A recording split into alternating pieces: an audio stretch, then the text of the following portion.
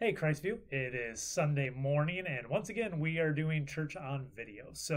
Um, one of the things I want to talk about just today, just kind of have a devotion time with us on this Sunday, get our minds set and get us constantly always focused on the right thing and thinking about the right things instead of being caught up in the panic of the world and all those types of things. Is how often you see, especially in this time right now, where people get fixated on like one thing and stop thinking about everything else. And what happens when you do that is people get very much out of balance. People start experiencing emotions, behaviors, reactions, things that are out of character, things that are not normal, things that aren't healthy because they get so fixated on one thing they can't see everything else. They're blinded to it. And it's very hard for people to come into them and kind of shake them out of that place and kind of go, hey, you need to open your eyes to a little bit broader spectrum of things. And as humans, we tend to just get that what's that called? That tunnel vision. And that's what you're seeing a lot of today. And so I want to read you a scripture today because I think a lot of times in our Christian walk, we do the same thing, that we get tunnel vision. We focus on one area that maybe that we're good at, or maybe one area that we're bad at, and we stop looking at the broader picture. We stop looking at the bigger overview picture that's before us. And when we do that, we become unhealthy spiritually. We do things that aren't in our character. We do things that we shouldn't be doing, or we neglect to do things that we should be doing because we're just focused too much on one thing rather than having a broader spectrum, a healthier view of things. So the scripture I want to read to you today, it comes from Mark chapter 12. And it's kind of interesting because what you have is the teachers of the law are trying to trip Jesus up at this point, and they're trying to find any reason they can to discredit his teaching, to discredit his integrity, and try to show the public that he's not who he says he is, and he's not as good as they think he is. And the reason for that is people are trying to follow Jesus instead of the religious leaders at the time. And the way they made their money, the way they made their living was to keep people following them and be dependent on them. And now they're all starting to follow this guy named Jesus. So they're starting to take a hit in the bank account. They're starting to take a hit in their personal self-esteem because people aren't following them as much. And so they start trying to find ways to discredit him and get rid of him. And so one of the things they do is one of the teachers, it says, if you go to verse 28 of Mark 12, it says this: one of the teachers of religious law was standing there listening to the debate. He realized that Jesus had answered so well, so he asked, of all the commandments, which is the most important? And we know from other scriptures, the reason this guy's asking this is he's going, there's 10 commandments. I'm going to ask him what the most important one is. I'm going to expect him to give one, and then I can discredit him because he's saying the other 9 aren't as important.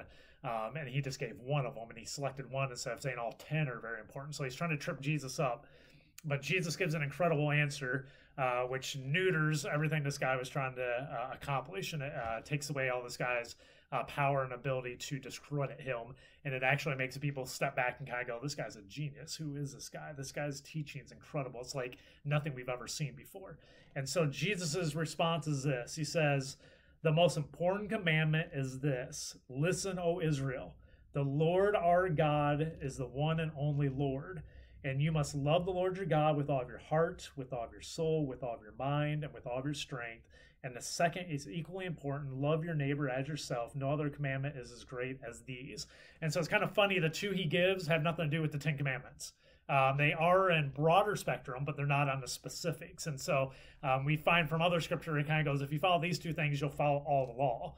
It'll make the rest of the law work out in your life. And so it's just a brilliant response. But I want to focus on the first thing he says, because he gives 4 different sections of how we are to love God. It's not just a generic love God. It's not just love God this one way, but he gives 4 different ways we're called to love God. And he says, love the Lord your God with all of your heart, with all of your soul, with all of your mind, and with all of your strength. And this is important to understand, that there's 4 areas of our lives that we have to love the Father in. And if we just get focused on 1 or 2, what happens is usually we end up with some things in our life that aren't healthy spiritually. And we get that tunnel vision and we neglect things that we should be doing. So I want to walk through those 4 and go, what are those? How do we do those in our lives? What do they mean? And I'm just going to do this briefly. It's not going to take real long. But looking at those 4, but also looking at what happens if we get tunnel vision on one, and what the negative repercussions are in our lives if we do that. So the first one is love the Lord your God with all of your heart. As the first one he starts. And the heart would be described just very generically as your emotions. Love God emotionally, have an emotional connection to God is what he's telling you to do there. And that's a great thing to have, but there's a lot of people who get tunnel vision on that and go, that's what my entire relationship with God is. It's about loving God with my emotions. And the real danger of that one is this: when you love God with just your emotions, is you become very easily manipulated by any other people that can cause emotions in your life. So any other religion or false truth or false religion or experience or whatever, anything that can cause emotions in your life at that point, you can get sucked into.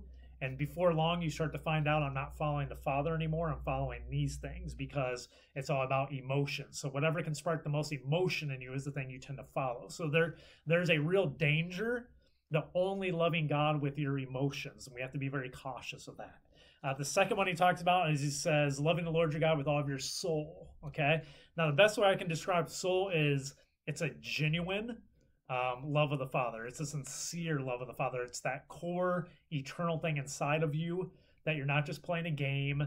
You're not just doing it for others to see your appearance of what you're doing, but it's your soul. You genuinely love God with your soul. That it's a genuine act. It's a real act. In your core, you know it's genuine. It's not one of those things you're putting on a mask for others. It's not one of those things that you're trying to deceive other people and make them think one thing about you when what's really happening in you is different.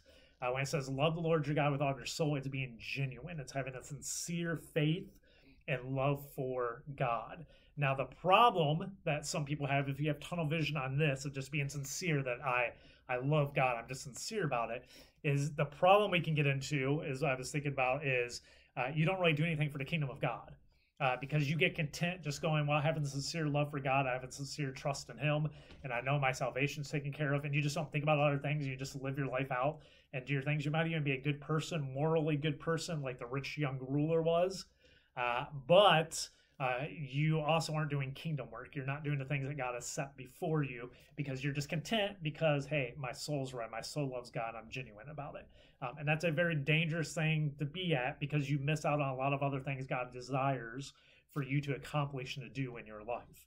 The third thing he tells us about loving God is to love God with all of our mind. Now, that one is loving God with your knowledge, so pursuing knowledge of your faith, a logical pursuit of your faith, understanding why you believe what you believe, understanding why the gospel of Jesus Christ, why the scriptures are true, and it's just not a religion you follow, but it's actually truth. And you have a good understanding of how that works and are able to logically explain that to other people and understand the intricacies of the gospel message, of the theology of it, pursuing that in your life. Now, to be honest with you, this is the one I enjoy the most. This is what most naturally comes to me. So it's very easy for me to get tunnel visioned on this one. And we have to make sure that doesn't happen, because the negative side of loving the Lord your God with just your mind is it leads to pride and judgmentalism. If you're not careful, that it can make you feel like you're a better Christian than others because you know more about your faith and you know more about the text of the scripture, and you become very judgmental and prideful towards others.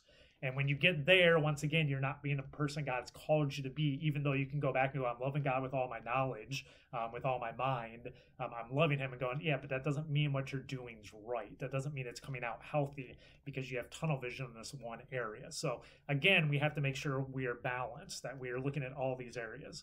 The last one he says is love the Lord your God with all of your strength. And that goes into service, with serving other people, doing things for other people, using your life and your energy to serve the kingdom of God. And although that leads to great things for others to see, the one caution that we have from that, the one unhealthy thing it can lead to, is it can lead to us thinking that we are saved by our works, that we're the ones that save ourselves because look at all the stuff I do. And people that get tunnel visioned here will go, you know what, look at all the stuff I do, look at all the stuff I do. But when you look at their hearts are still cold to God. Their hearts are not being shaped and molded by God. They're just doing check boxes. They're doing things they feel they're supposed to do in order to earn their way to heaven, to earn their way into the good graces of God. And the reality of it is you can't, because you're a sinner and there's nothing you can do to reverse what's happened in the past, and you need the grace of God to have a relationship with God and to live in his presence forever. So that same one there, the tunnel vision is we start looking at like, I'm the one in control. If I just do enough right stuff, that gets me into heaven. And again, there's imbalance in your life and in your spiritual life. So the key here is this, is that we have to make sure we are well balanced in all these areas, that we love God with our heart, with our soul, with our mind, and with our strength. And we focus on all of those. And I can say from my perspective, knowing what my strength is, I try to spend less time developing that one, even though it's my strength, and make sure I'm trying to develop the other areas of my spiritual life as well, because I know they're not, I don't even know if we would say they're always weaknesses, but they're things that are harder to focus on because we have certain strengths. So some of you, your strength will be loving God with all of your heart, with your emotions. That just comes natural. But you have to make sure you start looking to love God more with your soul, your mind, and your strength as well. Some of you, serving God with all of your strength comes natural, just doing stuff for the kingdom of God and all. But you have to be cautious and go, am I balanced in the other areas? Am I spending some time developing these things? It's very important we are well-balanced spiritual people, because if we are not, then it actually starts to cause some things to be detriments in our lives. We actually start to do harm for the kingdom of God at times because we're so focused on one thing, we're not seeing the broader picture. So my encouragement to you today would be this. Find which of those that you struggle with right now, your heart, your soul, your mind, or strength, which is your weakest. And while we're on this extra free time most of us have right now, take some time and figure out how you can start developing maybe that a little bit better. How you can focus a little bit more on that weak spot to make yourself a little bit more well-balanced. Because we all know, both in life and both in our spiritual lives, the more well-balanced we are, the healthier we are, and the healthier we are, the more we're able to help other people. And the more we're able to help other people, especially on the spiritual side of things, allows us to be greater workers for the kingdom of God. So, hey, have a great Sunday. Hopefully, as I always keep saying, hopefully soon we will see each other in the flesh. And it seems like some things are finally starting to turn. And it looks like we'll start working as a leadership on some plans of how we will start getting back into some type of a normal again, even as a church, and how we function as a church together. So have a great one. God bless you. And hopefully we'll see you soon.